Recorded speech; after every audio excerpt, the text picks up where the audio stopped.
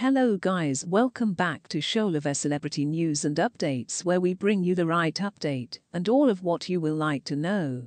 If you are new here or if at all you are just passing by for the first time, please take some minutes of your time to subscribe, like, comment and hit the notification button so that you will not miss any of my uploads. Previous ATP player John Alexander does not just like the way Novak Djokovic has utilized therapeutic timeouts in his career. Djokovic endured a shocking misfortune at the United Cup to Australian number 1 Alex de Minaur, with the group Serbia going on to lose by large tie to the Australians as well.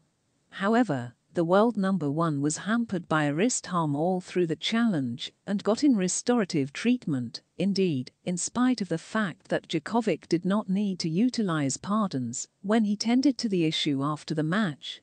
It shows clear that the injury was a real one which Djokovic was not expecting.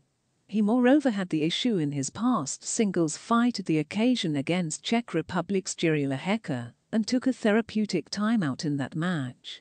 However, previous player John Alexander does not accept that these are disconnected issues. As per ABC, he expressed that restorative timeouts are a run show that Djokovic has utilized to his advantage over the course of his career.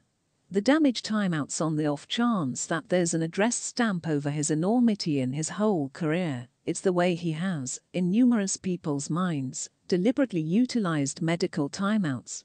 This may be an enormous claim by Alexander.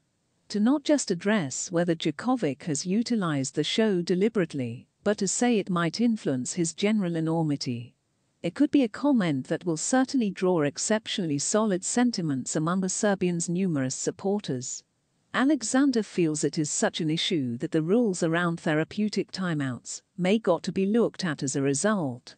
I think when players are so routinely taking advantage of these rules and so clearly utilizing them deliberately to have an advantage strategically over their rival, these rules ought to be looked at a little bit more. Complaints about the use of medical timeouts and bathroom breaks have been real issues. Whether Djokovic is someone who does exploit that rule will certainly split tennis fans. Thank you for watching to the end. If you have something to tell us about this video, leave your comment on the comment section below. Your comments matters a lot. Don't forget to subscribe, like this video and share. See you next time.